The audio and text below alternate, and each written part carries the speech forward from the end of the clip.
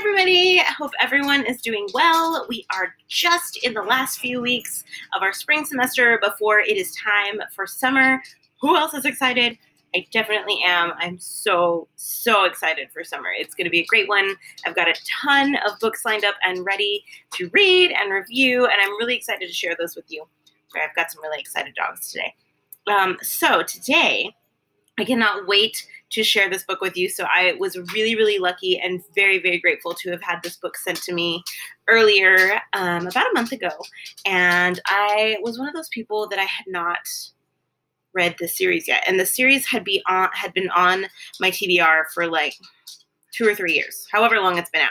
And I've had the first book of this series sitting on my nightstand forever. I even met the author at my first TLA. I think it was my first TLA. And was super duper excited to meet her. I've heard so much about this series. It is amazing. So a few weeks ago, I was sent a book, and it was the 3rd book in this series, and it is awesome. So the series is Caraval by Stephanie Garber, and today I'm here to share with you the amazing ending to the series. This is Finale by Stephanie Garber. It is the 3rd book in the Caraval series. So if you have not read the Caraval series and you're a slacker like I was, this is Flamingo, in case anyone needs to know that. So if you have not read Caraval, it is really magical. It is beautiful. Stephanie Garber's world building is phenomenal.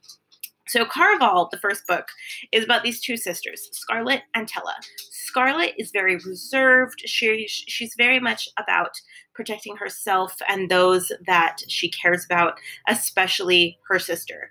Their dad is this evil person who really only cares about marrying them off and how much money he can get for them. So Scarlett is the older one, and Scarlett's very timid. She's very reserved, like I said. Tella is wild. Tella wants to do everything and experience everything and go everywhere, and Tella is just everywhere. She's a complete opposite of Scarlett.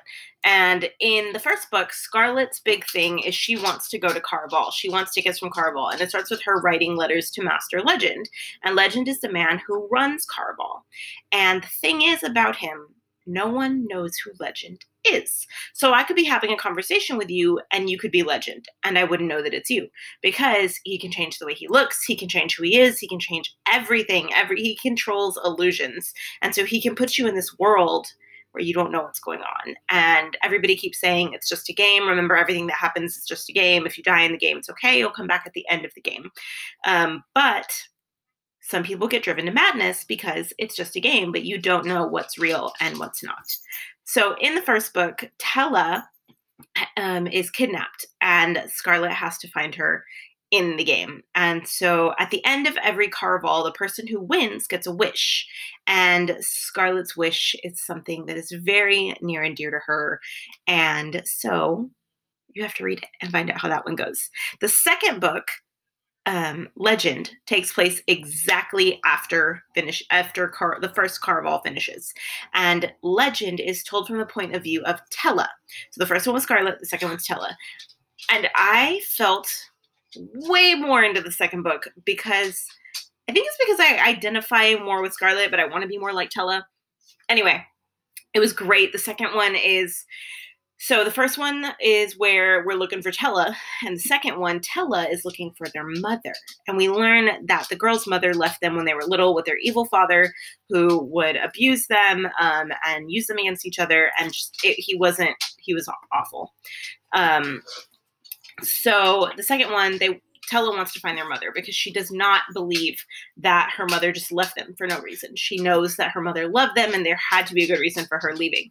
So we find out what happens to their mother, in the second book. And we also find out who Legend is. And my dogs need attention. And we find out Legend's secret. And if you are reading the series, it is someone that we know. So freaking good. I loved Legendary. It was fantastic. I finished it and I was like, oh, what do I do now? Thankfully, I had Finale. Now, get down. Now, Finale took me a while to finish because it is so in-depth. Finale is, like, if Caraval is here. Like, you're getting the surface of what Caraval is and all the magic behind it and story behind it and everything. You're just getting this much. Legendary puts you like here where you kind of know what's going on. You get a little bit of backstory. And then in finale, you get way in depth. Like, you learn everything. You know how and why and where and who and what is really going on. And so now that we know who Legend actually is, but you kind of get to know him, who he is, what he stands for, and what he's afraid of. And so we learned that Legend is an immortal. And the immortals are people, obviously, who don't die and they live forever. But what can make them become mortal again is if they love. Because if they love someone, then it makes them human again. And then they can be killed and they can die. Makes sense, right? So in finale, when this one is really cool because it goes back and forth between the two sisters. So Caraval is Scarlet, Legendary is Tella, finale is both of them. So if you haven't read Caraval or Legendary, to stop listening and watching now, because there's going to be a lot of spoilers. Because if you're watching this, you should have read the first two. But yeah. Also, this book comes out on this Tuesday, May 7th. I don't want to spoil it for anybody. So if you have not read it and you have read Caraval and Legendary, please stop watching now because there's going to be some spoilers and I don't want to ruin it for you. But it was freaking amazing. The wait will be worth it for everybody involved. If you were at Y'all West this weekend, I wasn't, but I watched and lived vicariously through Instagram. They were selling finished copies of finale early, which is awesome. I'm super excited for those people. I can't wait for everyone to read it. Anyway, if you haven't read, or if you have not gotten to read finale yet, if you have read Caraval and Legendary, again, stop watching now. Thank you for watching. Please hit like and subscribe. Anyway, okay, so here we go. Finale picks up again right where Legendary finishes.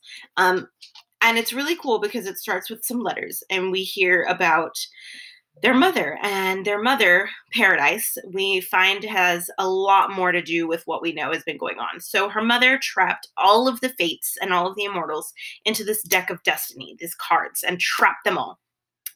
And she did that because she doesn't want the fates to rule the world because they're evil and, well, who wants that? But Legend has to decide if he's going to save Tella or get all of his powers back, because we know up to now he's only had 50% of his powers, which is amazing. And so now he's going to come into full power. So the biggest thing in finale is the fates become free and they get out of the deck of destiny. And the fallen star, who's like the person who made the fates, is this horrible, awful person who does horrible, awful things. And we find out that one of our dear sisters is his daughter, and he wants to use her so that he can get what he's always wanted and take over the empire and rule everyone and make humans his playthings. Sounds great, right? And so Paradise wanted to trap them in there and keep them away from humans and just in general trap them. And then they get loose. And so finale's big plot is that the sisters and Julian and Legend have to get the fates back in their cards and trap them again, or just get rid of the fallen star and kill him, which sounds totally doable, right? Except that he's immortal because he's a fate and he is the hardest thing to kill ever. It was amazing. It is probably the best adventure I've read in a long time. Up until yesterday, I was about here through the book, and then yesterday I literally read this entire half. And yeah, my bookmark is still partially here because I read it on my Kindle too because I'm spoiled, and I also got the ARC on NetGalley and read it on my Kindle because sometimes carrying a book is not as easy as just carrying my Kindle around. Anyway, so it was rough.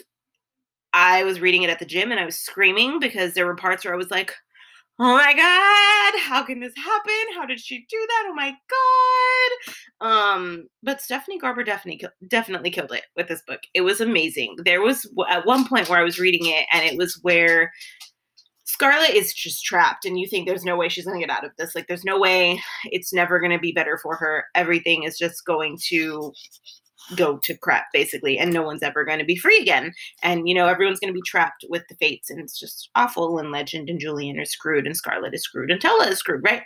And I remember thinking that and then thinking, like, how did we even get here? Like, the first book is about Carval and how everything's a game, right? And finding Tella, and that's it. And this one, I think the biggest theme in it is that love really can conquer everything, and love really can help you solve everything. And I really love that. And I think it's really corny, right, to say that love conquers all, and that love is always. Sorry, I'm petting my dog down here. I'm not just like making weird arm motions.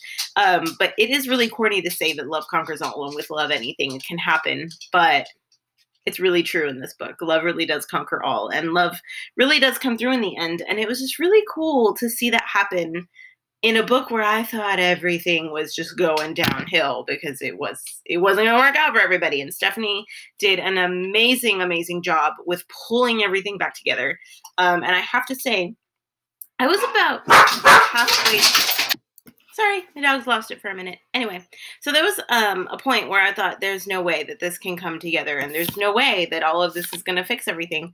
And so I read to the end, and I read the last page because I needed to know what was going to happen, that everything was going to be okay. And when I read the last page, I was like, how is that even going to happen? And so I knew what was going to happen in the end, and I'm reading it, knowing what's going on at this point. Like, Gavriel, the fallen star, is just, no, he's an awful, terrible person.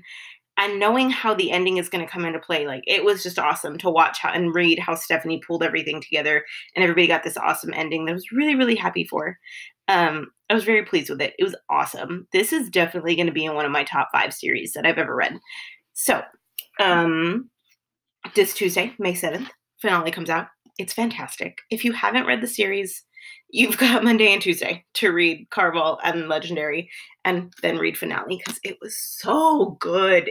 And it's beautiful. I can't wait to see this in full finished copy, because just this arc alone was gorgeous. Thank you to Sarah Barley to sending it to me early, because it was amazing. Definitely one of the better rides of my life as far as books go. And yeah, so this week we also have Amy Kaufman and Jay Kristoff's new book, Aurora Rising, coming out on Tuesday as well. And I may or may not be stalking Jay Kristoff when he comes to Dallas this week. So Jay Kristoff, if you're watching this, I'm going to be there on Thursday in Irving, and I'm super duper excited to meet you. Also, if you have not read Illuminae, that's an awesome series by Amy Kaufman and Jay Kristoff, and you should definitely read that. And also, Nevernight series is amazing, and that is why I'm going to meet Jay Kristoff. I'm super duper excited. Anyway, so that was finale. Sorry I couldn't give you any real spoilers, but it is amazing, and it is worth the ride, and I hope that everybody reads it and everybody enjoys it. So yeah, we got 3 weeks till summer, everybody. We can make it. Have a great rest of your year. Bye!